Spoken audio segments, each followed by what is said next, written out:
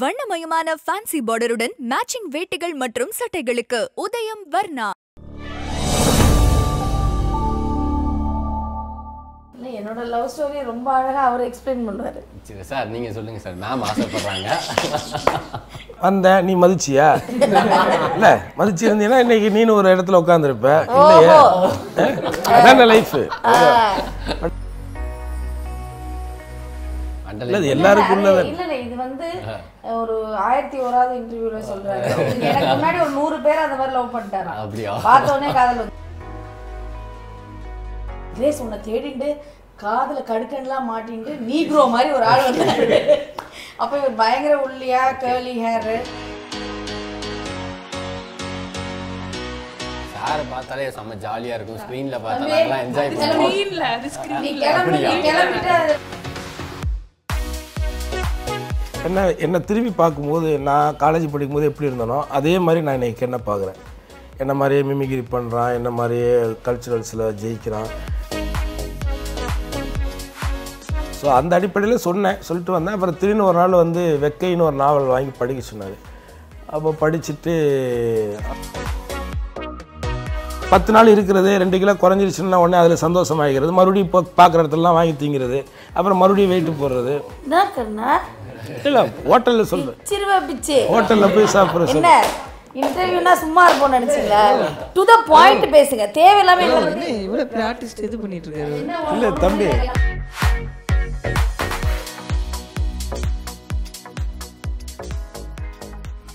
இந்த வீடியோ பார்த்துட்டு இருக்கிற எல்லாருக்கும் வணக்கம். It's me Balaji. எஸ், இன்றைக்கி நம்ம யாரை பற்றி பார்க்க போகிறோம் அப்படின்னு பார்த்தீங்கன்னா, தன்னோட கரியரை வந்து ஒரு காமெடியனாக ஸ்டார்ட் பண்ணி அதுக்கப்புறம் அவரோட ஹார்ட் ஒர்க் அப்புறம் ஒரு ஹீரோவாக மாறின ஆக்டர் கருணாஸ் சார் அவர் கூட தான் பேச போகிறோம். அது மட்டும் இல்லாமல் அவங்க ஃபேமிலி இருக்காங்க, கிரேஸ் மேம் இருக்காங்க, அவங்க பையன் கென் இருக்காங்க. ஸோ ஜாலியான இன்டர்வியூ, சூப்பராக பேசலாம். ஹலோ சார், எப்படி இருக்கீங்க சார்? நல்லா இருக்கேன். ஓகே மேம், எப்படி இருக்கீங்க மேம்? சூப்பரா இருக்கு. சூப்பர். Hi Ken. ரீசெண்டாக ஆடியோ லான்ச் உங்கள் ஸ்பீச் பார்த்தேன், சூப்பராக இருந்தது. தேங்க்யூ. Super ma'am. ஃபஸ்ட்டு அப்படியே வந்து ஸ்டார்ட் பண்ணும்போது ஃப்ளாஷ்பேக்லேருந்து ஸ்டார்ட் பண்ணுவோம் மேம். ஸோ உங்களோட லவ் ஸ்டோரியை அழகாக நீங்கள் இப்போ எக்ஸ்பிளைன் பண்ண போகிறீங்க மேம். இல்லை என்னோட லவ் ஸ்டோரி ரொம்ப அழகா அவர் எக்ஸ்பிளைன் பண்ணுவார். சரி சார், நீங்கள் சொல்லுங்கள் சார். மேம் ஆசைப்படுறாங்க. லவ் ஸ்டோரினா என்ன? இல்லை லவ்வே பண்ணாத மாதிரி கேட்குறீங்க. லவ் ஸ்டோரிக்கிறேன் நம்மளோட லவ். இல்லை இப்போ கிரேஸ் வந்து நான் ஒரு கல்ச்சுரல்ஸ்லாம் மீட் பண்ணேன். ஏற்கனவே பல முறை அதை சொல்லியிருக்கேன் நினைக்கிறேன். இருந்தாலும் நிறைய ஆடியன்ஸ்க்கு வந்து இது போய் சேரும் சார் இந்த விஷயம். இல்லை அதான் பல முறை சொல்லியாச்சு. எல்லாரும் நல்ல விஷயங்களையும் சொல்லுங்கள், எவ்வளோ அழகாக இருந்தாலும் சொல்லுங்கள். அதனால் நம்ம மெட்ராஸ் மெடிக்கல் காலேஜில் ஒரு கல்ச்சுரல்ஸு அதில் வந்து சிங்கிங் ஆர்கெஸ்ட்ரா காம்படிஷனுக்கு வந்து இவங்க காலேஜில் வந்து ஒரு 5 பொண்ணுங்க மட்டும் வித்தவுட் இன்ஸ்ட்ருமெண்டல் இல்லாமல் ஓகே அவங்க வந்து பர்ஃபார்ம் பண்ணாங்க. அதுக்கு வந்து நான், சரத்குமார் சார், இன்னொருத்தர் 3 பேர் ஜட்ஜாக இருந்தோம். ஸோ அப்போது வந்து காம்படிஷன் முடிஞ்சிச்சு. அப்போ இவங்க வந்து அந்த பூ பூக்கும் ஓசை அதை கேட்கத்தான் ஆசை அப்படிங்கிற பாட்டு பாடினாங்க. அப்போ அதில் கிரேஸ் வந்து அந்த பார்ட்ஸ் மேலே பாடுறவங்களுக்கு கீழே வந்து பார்ட்ஸ் வந்து பாடினாங்க. அதில் வந்து ஃபைனலாக வந்து பரிசு இவங்களுக்கு எதுவுமே இல்லை. அதில் best vocal, best male and female, team price எல்லாமே ஒரே காலேஜுக்கே போச்சு. அப்போ நான் சரத்குமார் சார்கிட்ட சொன்னேன், சார் இப்போ மற்றவங்கெல்லாம் வந்து இன்ஸ்ட்ருமெண்ட்டோட பர்ஃபார்ம் பண்ணுறாங்க, இவங்க வந்து இன்ஸ்ட்ருமெண்ட்டே இல்லாமல் ஒரு பாட்டு பாடினாங்க, நீங்களும் கேட்டீங்க.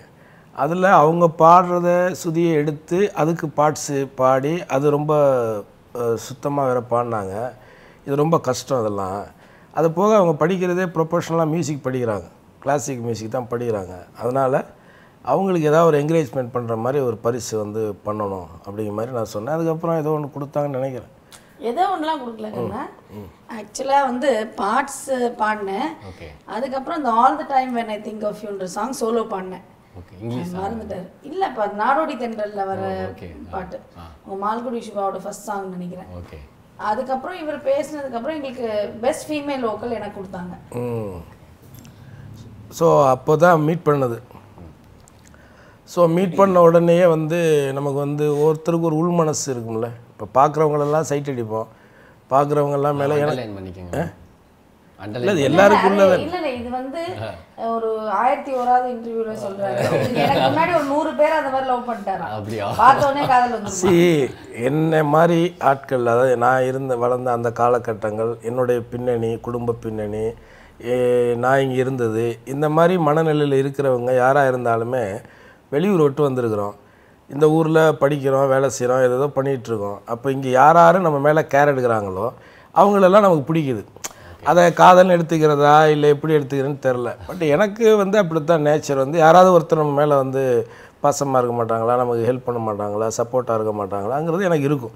அதனால் பழகிறவங்க எல்லாருமே ஒருவேளை நம்ம மேலே உண்மையிலே அவங்க பாசத்தெல்லாம் பழகிறாங்க போலருக்கு அப்படிங்கிற மாதிரி ஒரு நம்மளாக ஒரு க்யூரியாசிட்டி, நம்மளே ஒரு ஒன்று நினச்சிக்கிறதானே. அது மாதிரி நம்ம நிறைய கிராஸ் பண்ணி வந்திருக்கோம்.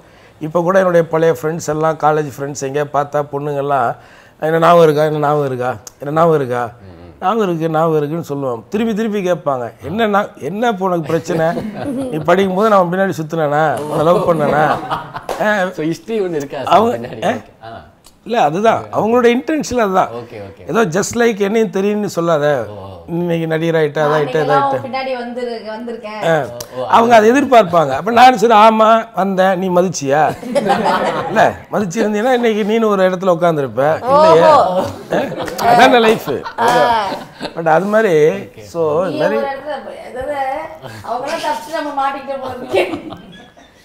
ஸோ அந்த மாதிரி வந்து காலகட்டங்கள் தான். பட்டு அதை தாண்டி வந்து கிரேஸுக்கிட்ட வந்து டேலண்ட்டு ஃபஸ்ட்டு, அதுக்கப்புறம் அவளை பார்த்தோன்னே எனக்கு பிடிச்சிருச்சு.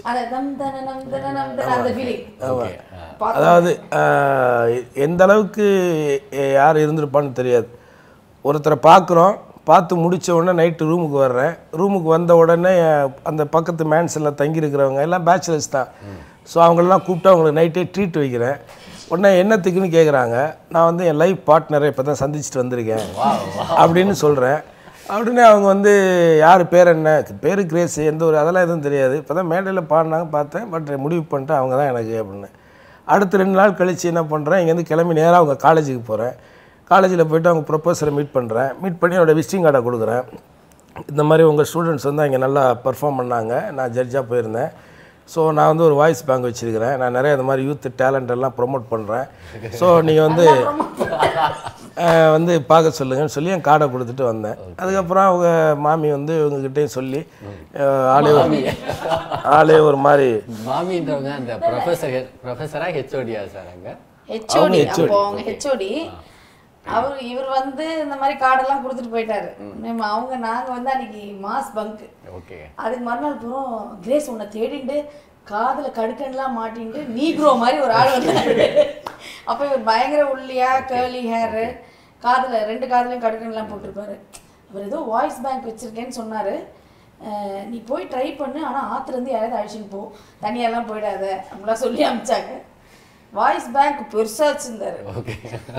ஸோ இல்லை இப்போ ஒன்றும் இல்லை, இன்னைக்கு கிரேஸ் பாடுறாங்கன்னு சொல்கிறாங்கல்ல, இதை யார் வெளியில் கொண்டு வந்து பாடுறாங்கன்னு சொல்லலை, பாடுறாங்க அதை யார் கொண்டு வந்தாங்க? சரி, இவங்க வந்து இன்னைக்கு கிரேஸுக்கு தனியோட ஐடென்டிஃபிகேஷன் இருக்குது. இவங்க இப்படி இருப்பாங்க, பேண்ட் சட்டை போடுவாங்க, தலைமுடி இப்படி கட் பண்ணியிருப்பாங்கன்னு, அதெல்லாம் யார் கிரியேட் பண்ணது? நம்ம தானே. அப்புறம் என்ன இருக்குது? ஸோ அது மாதிரி தான் பார்த்தோம். பட் ஒரு வாட்டி நான் வந்து கிரேஸை வந்து கனடி கொண்டா மோட்டர் பைக் வச்சுருப்பேன். அப்போது பீச் ரோட்டில் வரும்போது விவேகானந்தா அந்த ஹவுஸுக்கு ஏற்ற மாதிரி நிப்பாட்டி நான் சொன்னேன், இந்த மாதிரி என்னமோ தெரில, உன்னை கல்யாணம் பண்ணால் நான் நல்லா இருப்பேன்னு எனக்கு தோணுது, அதுக்காக நீ முடியாதுன்னு சொல்லிட்டு உடனே நான் தாடி வச்சுக்கிட்டு அப்படியே ஃபீலிங்கில் திருவேலாம் நினச்சிக்காதீங்க. அதுக்காக நீ இல்லைன்னா நான் செத்துறலாம் மாட்டேன், பிடிச்சிருந்தா சொல்லு, பிடிக்கலன்னா ஓகே நம்ம ஃப்ரெண்ட்ஸாகவே இருப்போம்னு சொன்னார். சொல்லிட்டு நான் யாருமே சொல்லியிருக்க மாட்டேன் அவ்வளோ. அது மாதிரி ரொமான்டிக்காக அப்படிலாம் இல்லை, ரொம்ப கேஷுவலாக அப்படி பேசுகிற மாதிரி. ஸோ அப்போ சொல்லிவிட்டு அதுக்கப்புறம் கூட்டிகிட்டு வீட்டுக்கு போயிட்டு கொண்டு ட்ராப் பண்ணிட்டு நான் ஸோ அதுக்கப்புறம் போனோன்னா ஒருத்தர் தான் இதில் என்ன இருக்குது. இன்னும் சொல்லப்போனால் நான் வந்து அப்போவே செல்ஃபோன் வாங்கினேன், மோட்டோரோலா ஆர்பிஜி 2மே வச்சுருப்பேன் பேஜரு. ஆனால் செல்ஃபோனை நான் வாங்கினேன். அப்போது என்கிட்ட இருந்த ஒரு எலக்ட்ரானிக் பேடை கொண்டு போய்ட்டு விற்றுட்டு தான் அந்த ஃபோனே வாங்கினேன். அப்போ வந்து உங்களுக்கு இன்கமிங் அவுட் கோயிங்க 40 ரூபாய்க்கு மேலே. அப்போ நானே அதையும் பேஜர் மாதிரி தான் யூஸ் பண்ணுவேன். இன்கமிங் வந்துச்சுன்னா நம்பரை பார்த்துட்டு வந்துட்டு பக்கத்தில் எஸ்டிடி பூத்தில் போய்ட்டு கால் பண்ணி பேசுவேன். ஸோ ஆனால் அது மெயினாக நான் வாங்கினதே வந்து கிரேஸ் கூட பேசுறதுக்கு தான். ஏன்னா அப்போ வந்து அவளுக்கு வந்து வெளியில் வந்து எஸ்டிடி பூத்தில் தான் கால் பண்ணணும். ஸோ அதனால எந்த நேரம் வேணாலும் பேசுகிறதுக்கு ஒரு வேணுங்கிறதுக்காக. ஸோ அப்படியே அப்படிலாம் அப்படிலாம் நிறைய பேசி இப்போ பேசுறதே இல்லை. சார் பிஸியாக இருக்காரு மேம். சார் பிஸியா இருக்காங்கல்ல. நீ எவ்வளோ பிஸிமா அதை சொல்லுமா? நீ சொல்லிக்க, யாரு பயங்கர பிஸியா இருக்கா? யாரு பயங்கர பிஸியா இருக்கா? 2 பேரும். இல்லை டேடி பிஸி தான், பட் இப்போ அம்மா கொஞ்சம் பீக்கில் இருக்கிறதுனால பயங்கர பிஸியா இருக்கா? அவ்வளோ சொல்லி கூப்பிட்டு வந்திருக்கேன். அப்படின்னா தான் உட்காருவேன்னு சொல்லிட்டேன் இன்டர்வியூல. ஓகே. ஸோ உங்களை பற்றி சொல்லுங்கள், நீங்கள் என்ன பண்ணுறீங்க? நான் பிடிஎஸ் முடிச்சிட்டேன். ஓகே. இப்போ எம்டிஎஸ்க்காக நீட் கோச்சிங் போயிட்டு இருக்கேன். நீட் கோச்சிங் போயிட்டுருக்கேன். ஓகே. ஸோ 2 பேரில் யார் பயங்கர ஸ்ட்ரிக்ட் வீட்டில்? டாடி. டாடி தான். டாடி தான். ஏன் அப்படி? சாரை பார்த்தாலே செம்ம ஜாலியாக இருக்கும், ஸ்க்ரீனில் பார்த்தாலாம் என்ஜாய் பண்ணுவோம். ஸ்க்ரீன்ல அது ஸ்க்ரீன்ல. கிளம்பிட்டு அது வேற இப்போதான் வந்து ஒரு 5 நிமிஷம் கூட அதுக்குள்ளே கிளம்பிட்டீங்களே. இல்லை வேற யாராவது இன்டர்வியூ நல்ல அப்ப நான் நல்லா பண்ணலையா? ஐயோ. இல்ல சார் வந்து எப்படி இருக்காரு? இல்ல சார் பார்த்தோம்னா நாங்க ஸ்கிரீன்ல என்ஜாய் பண்ணுவோம், ஜாலியா என்ஜாய் பண்ணுவோம். வீட்ல எப்படி எனக்கு தெரியாதுல்ல, சோ அதான் கேக்குறேன். எப்படி அதை கேளுங்க. கஷ்டம் இல்ல, நாங்க பாக்குறப்ப ஸ்கிரீன்ல என்ஜாய் பண்ணுவோம். வீட்ல எப்படி இருக்காங்க சார்? சொல்லு கேன், நீ சொல்லுங்க. வீட்ல டோர் பெல் அடிப்பாரு. சொல்லுங்க. டோர் பெல் அடிப்பாரு, போய் ஓபன் பண்ணுவோம். ஓபன் பண்ணா அவ்வளவுதான். அவர் பாட்டு வந்து உள்ள போவாரு, மறுபடியும் வந்து டிவி ரிமோட் எடுத்து போட்டு உட்காந்துருவாரு. நம்ம ஏதாவது சொல்ல போனோம்னா ஒரு ரியாக்ஷன் இருக்காது. ஆனா ஃபன் மூட்ல இருந்தாருன்னா உருண்டு பிறண்டு சிரிக்கிறது தான். அதே சொல்லணும். டோர் விஷயம் ஒன்று இருக்கு. ஒரு நாள் வந்தார், வந்துட்டு அப்படியே உள்ள சீரியஸாக வந்தார். அம்மா சொன்னாங்க, இந்த மாதிரிலாம் வந்து உங்களுக்கு டோர் திறந்தா வெல்கம் பண்ணும்போது சிரிக்கணும்னாங்க. சரின்னு கேட்டினாரு. அடுத்த நாள் டோர் திறக்கும் போதே எதுக்கு இவர் இப்படி வர்றாரு இன்னைக்கு அப்படின்னா, எப்படி கிரேஸ் நேற்றுக்கு நீங்கள் சொன்ன மாதிரி என்ன கண்ணா நீ சொன்னீங்கல்ல எப்படி அப்படி பயங்கர ஃபன்னா இருக்கும் வீடே. Okay, super. இப்போ ரீசெண்ட் டைம்ஸ்ல பார்த்தீங்கன்னா கென் வந்து அசுரன்ல ஒரு சூப்பரான ரோல் பண்ணியிருக்காரு. எப்படி ஃபீல் பண்றீங்க? ரொம்ப சந்தோஷமா ஃபீல் பண்ணுறேன். ஃபஸ்ட்டு கடவுளுக்கு நன்றி சொல்கிறேன், அப்புறம் கருணாக்கு. ஏன்னா அவர் தான் எனக்கு வந்து எப்போவுமே ஃபஸ்ட்டு நல்லா படிச்சிடணும், படிச்சுட்டு அதுக்கப்புறம் தான் எதுனாலும்னு. ஆனால் இவர் தான் போல்டாக வந்து இல்லை இந்த மாதிரி ஒரு ஆப்பர்ச்சுனிட்டி கிடைக்காதுன்னு சொல்லிட்டு அவனோட +2 லாஸ்ட் இயர் எக்ஸாமே எழுத முடியாத ஒரு சூழ்நிலை இருந்துச்சு. நான் வேண்டவே வேணாம், இந்த படம் தான் வேணாம், அவன் +2 எழுதி முடித்து நல்லா படிக்கணும், எனக்கு அவன் வந்து எப்படியாவது கலெக்டர் ஆகணும்னு. இவன் வேற மாதிரி கலெக்டர் ஆகலாம்னு சொல்லுவேன். அப்போ இவர் தான் வந்து இல்லை கிரேஸ் அது அப்புறம் கூட எழுதிக்கலாம், ஜூமில் கூட எழுதிக்கலாம், இந்த மாதிரி ஒரு ஆப்பர்ச்சுனிட்டி கிடைக்காது, அவனுக்கு ஒரு நல்ல டேலண்ட் இருக்குது, பிளாட்ஃபார்ம் இது எல்லாருக்கும் எப்பவும் கிடைச்சிடாது, கிடைக்கிது, அது கரெக்டாக அந்த டைமில் யூஸ் பண்ணிக்கிட்டாதான் அப்படின்னு சொல்லிட்டு அவர் தான் இந்த ஆப்பர்ச்சுனிட்டி உருவாக்கி கொடுத்தது. வெற்றி சார்கிட்ட பேசி உருவாக்கி கொடுத்தது அவர் தான். அதுக்கப்புறம் என்கிட்ட இருந்து பெரிய போராட்டத்துக்கு அப்புறம் அவனை நடிக்க வச்சது அவர் தான். ஸோ எல்லா கிரெடிட்டும் அவருக்கு தான். அதை கரெக்டாக கென்னு யூஸ் பண்ணிக்கிட்டு இருக்கிறான்ற நம்பிக்கை எனக்கு இருக்குது. அது ரொம்ப சந்தோஷமாக இருக்குது. நாங்களும் அந்த ஸ்டேஜில் அந்த ஆடியோ லான்ச்சில் கென் பேசினதை பார்க்கும்போதே இல்லை எங்கள் ஃபேமிலியே வந்து நல்லா பேசும். எங்கள் ஃபேமிலி வந்து எங்களுக்கு மெயின் மூலாதாரமே இதுதான், இதுக்கு அப்புறம் தான் எல்லாம்.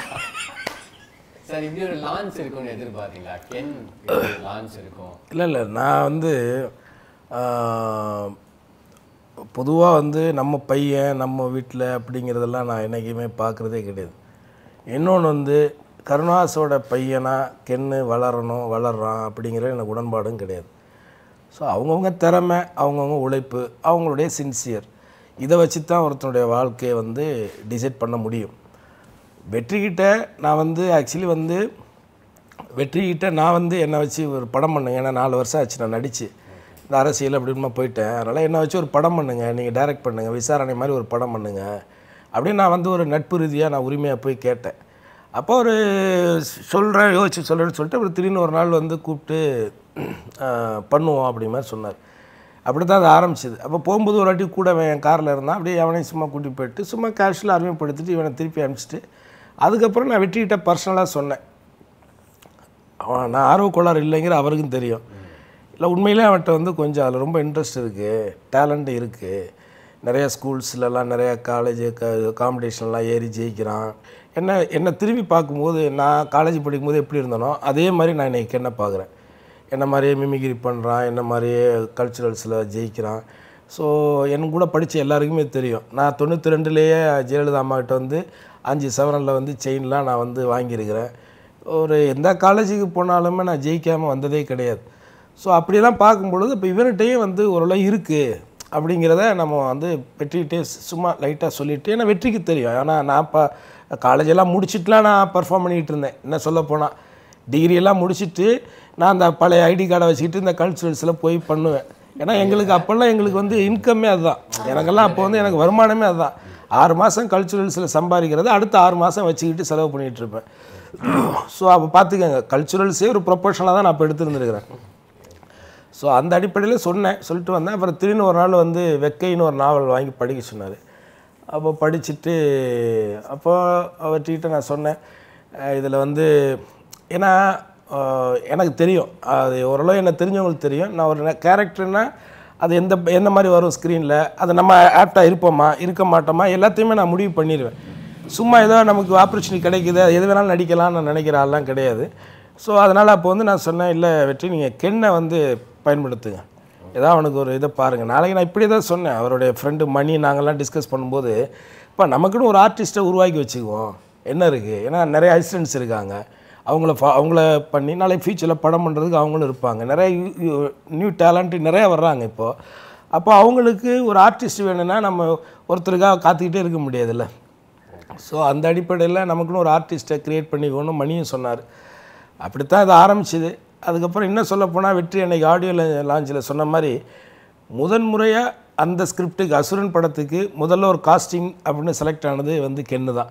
அதுக்கப்புறம் நான் அனுப்பிச்சி விட்டேன். அதுக்கப்புறம் அவர் உடம்பு ரொம்ப வெயிட்டாக இருக்கான்னு சொல்லி சொன்னாங்க.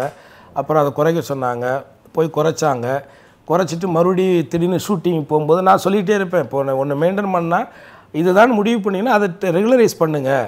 அப்போ இவங்க என்ன பண்ணுவாங்க, 10 நாள் உடம்பு குறைப்பாங்க, அப்படியே இதாகிடுவாங்க. அதுக்கப்புறம் ரிலாக்ஸ் ஆகிட்டு ஃபுல்லாக கட்டுறது, கிடைக்கிறதுக்கெல்லாம் போய் சாப்பிட்றது, அப்புறம் மறுபடியும் வந்து உடம்பு வந்து ஏற்றிக்கிறது. அப்போ திடீர்னு ஒரு நாள் அடுத்த வாரத்தில் ஷூட்டிங் போகணுன்னு சொல்கிறாங்க. அப்போ பார்த்தா டைரக்டரே வந்து கூட இருக்கிறவங்களாம் சொல்கிறாங்க, அந்த ஆடியோ படம்லாம் எடுத்துட்டாங்க. படம் எடுத்ததுக்கப்புறம் என்ன சொல்கிறாங்க, எல்லாம் ஓகே, ஆனால் பையன் ரொம்ப குழுன்னு பணக்காரட்டு பையன் மாதிரி இருக்கான், அது கொஞ்சம் இதாக இருக்குங்கிற மாதிரி டைரக்டருமே ஃபீல் பண்ணார். அப்போ நான் மறுபடியும் சொன்னேன், நான் வெற்றிகிட்ட சொன்னேன், வெற்றி நான் சொல்லுவேன், நான் உடம்பை குறைக்கலன்னு சொல்லுவேன், ஆனால் நான் குறைக்க மாட்டேன்.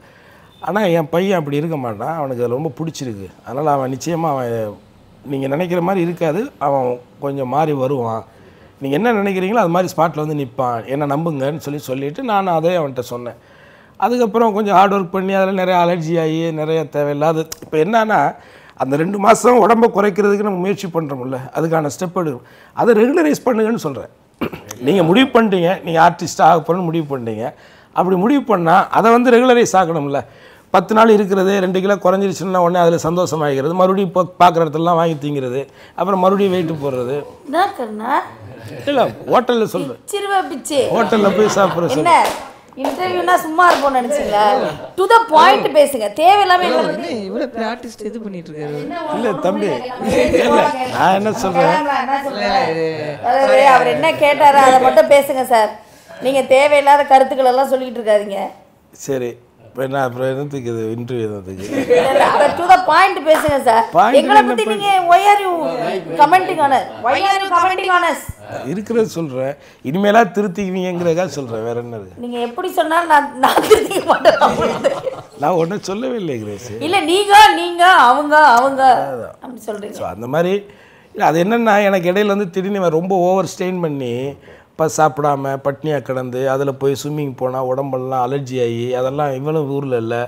எனக்கு அதெல்லாம் பார்த்தா எப்படி இருக்கும், ஒரு தகப்பனா நமக்கு தேவையில்லாத டென்ஷன், இதெல்லாம் எதுக்குப்பா, அது ரெகுலராக ஒன்று பண்ணால் பண்ணிடுங்க அப்படின்னு தான் சொல்கிறேன், வேற என்ன. ஸோ அப்படித்தான் அதில் வந்து வாய்ப்பு கிடச்சிது. வாய்ப்பு வந்துங்க ரெட்டை சொல்லின்னு ஒரு படத்தில் மூணு போனான். அதுக்கப்புறம் இன்னொரு படம் ரெகலப்புறம் என் படத்தில் 2-3 சீன் நடித்தான். அதுக்கப்புறம் அழகு குட்டி செல்லத்தில் இவன் நல்லா நடிக்கிறாங்கிறத அதில் அவனே ப்ரூவ் பண்ணிட்டான். அந்த படத்துலேயே அவன் நல்லா தனியாக தெரிஞ்சான். 4 தேட்டரில் கைதட்டு வாங்கினான். கைதட்டு வாங்குறது ஒரு ஆடியன்ஸ் கிட்டங்கிற அவ்வளோ ஈஸியெலாம் கிடையாது, அது யார் வேணாலும் நடிக்கலாம். ஸோ அந்த மாதிரி. ஸோ அதனால் தகுதி இல்லாதவனை ஏதோ நான் இருக்கேங்கிறதுக்காக இந்த குடும்ப அரசியல் பண்ணுறது மாதிரி இல்லை, நான் பண்ண விருப்பப்படலை, எனக்கு அதில் அவசியமும் கிடையாது. என்னை பொறுத்தவரை திறமை இருக்கா, அது என் பிள்ளையாக இருக்கட்டும் இல்லை உங்கள் பிள்ளையாக இருக்கட்டும், திறமை இருக்கிறவங்க வரணும் அந்த துறை சார்ந்து. ஏன்னா இதில் நிறைய இனிமேல் தான், இப்போ நீங்கள் வாய்ப்பு உள்ளே வர்றது பிரச்சனை இல்லை, அந்த வாய்ப்புக்கு பிறகு அதுவும் சினிமாவில் என்னென்னலாம் இருக்குன்னு எனக்கு தெரியும். நான் எல்லாத்தையும் ஃபேஸ் பண்ணி தான் பார்த்துருக்கேன், வந்திருக்கிறேன்.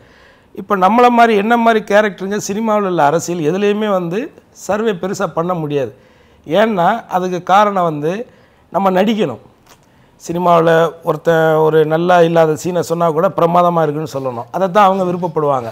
அப்போ தான் அவங்க 4 பேர்கிட்ட சொல்லுவாங்க, நல்ல ஆர்டிஸ்ட் சார், எது சொன்னாலும் மண்டை ஆட்டுவார். அப்போ அவங்கள பொறுத்த வரைக்கும் ஒரு முட்டாளாக இருக்கணும். அடி முட்டாளாக இருந்தீங்கன்னா அவங்களுக்கு ஓகே.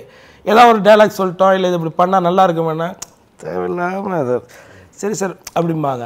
இதே நீங்கள் உச்சத்தில் இருந்தீங்கன்னு வச்சுக்கோங்க, சினிமாவில் நீங்கள் என்ன சொன்னாலும் கேட்பாங்க. கவுண்டமணி அண்ணன், வடிவேலு, விவேக் இவங்கள மாதிரி நீங்கள் உச்சத்தில் இருந்தீங்கன்னா அவங்க என்ன சொல்கிறாங்களோ அதை அவங்க கேட்பாங்க. ஸோ எனக்கு அந்த மாதிரி வாய்ப்புகள்லாம் சினிமாவில் வந்துச்சு. ஆனால் அப்போ கூட நான் டைரக்டர் தான் மதித்தேன். நானும் எத்தனையோ சீன் பண்ணியிருக்கிறேன். எத்தனையோ படத்தில் இன்னும் டிவியில் பார்க்குற பல சீன் நான் உருவாக்கின சீனு. ஆனால் இது வரைக்கும் நான் டிக்ளேர் பண்ணிகிட்டே கிடையாது அது ஏன் சீனு. ஏன்னா அது கூட ஒரு ஹோல் படத்தை ஒரு டைரக்டர் உருவாக்குறாரு. ஒரே ஒரு சீனை பண்ணிவிட்டு ஹோல் கிரெடிட்டை நம்ம எடுத்துக்க நினைக்கிற எந்த விதத்தில் நியாயம் அது?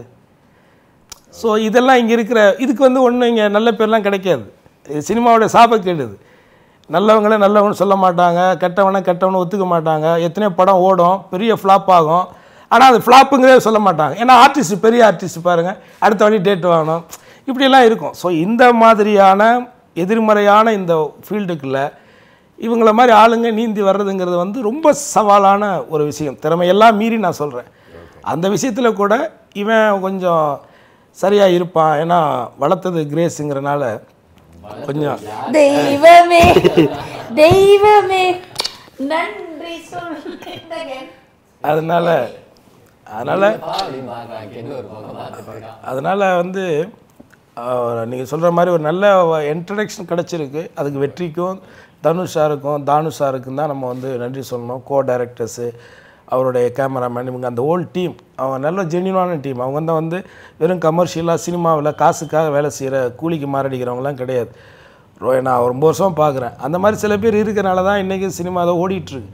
ஸோ அந்த விதத்தில் அந்த மாதிரி ஒரு டீம். அடுத்து இன்னொன்று, இந்த வயசு பையனுக்கு நீங்கள் வந்து என்ன கேரக்டர் பண்ண முடியும்னு நினைக்கிறீங்க?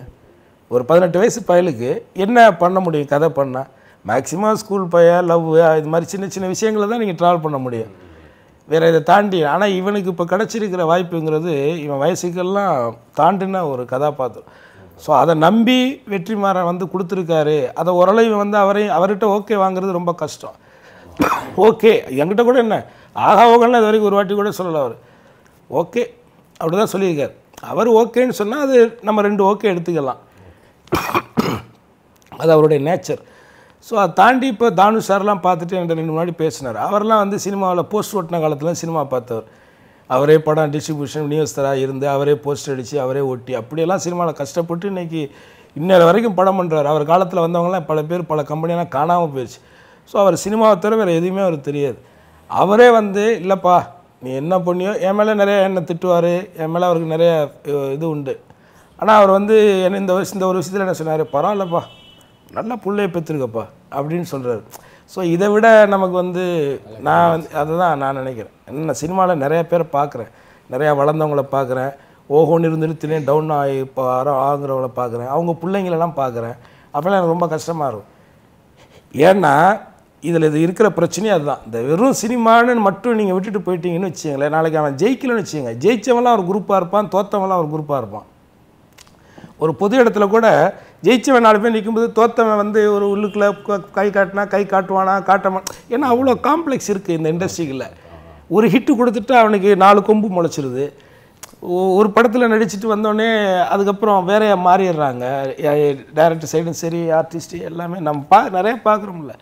அந்த யதார்த்தம் என்னென்னு புரிய மாட்டேங்குது.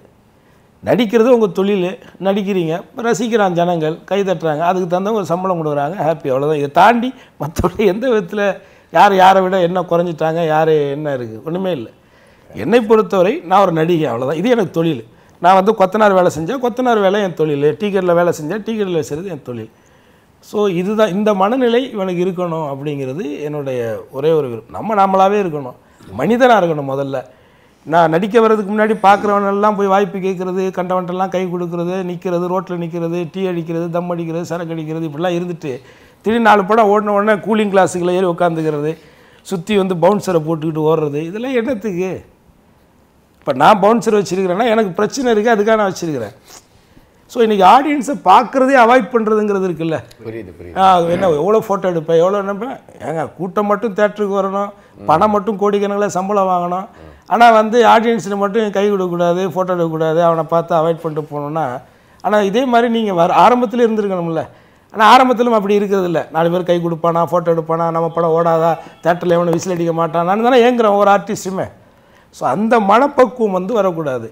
வெற்றியோ தோல்வியோ சராசரியாக நாம் மனிதனாகவே இருக்கணும், எல்லார்ட்டையும் அன்பு பாராட்டணும், எல்லாரையும் மதிக்கணும். முதல்ல குறிப்பாக வந்து ஒரு கலைஞனுக்கு வந்து மிகப்பெரிய சொத்து அவனுடைய மொழி.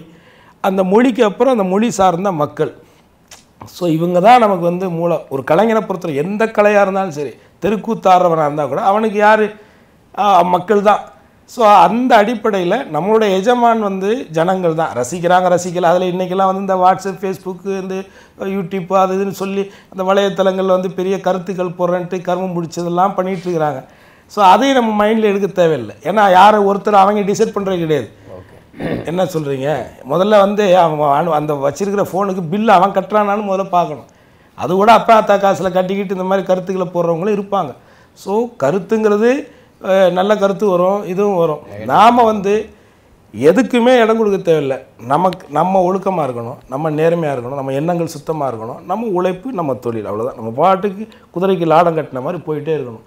இதுதான் இந்த டிவியை பார்த்துக்கிட்டு இருக்கிறவங்களுக்கு, இவனுக்கும் இது மாதிரியெல்லாம் வரணும்னு நினைக்கிற எல்லாருக்கும் என்னுடைய இந்த 50 ஆண்டுகள் அனுபவத்திலேருந்து நான் சொல்கிறேன். அவ்வளோதான். அப்பாவுக்கும் மகனுக்கும் அழகிய மேட்சிங் வேட்டி சட்டை கலெக்ஷன்ஸ் வழங்குவோர் உதயம் வர்ணா. கலர்ஃபுல்லாகவும் யூத்ஃபுல்லாகவும் வலம் வாருங்கள்.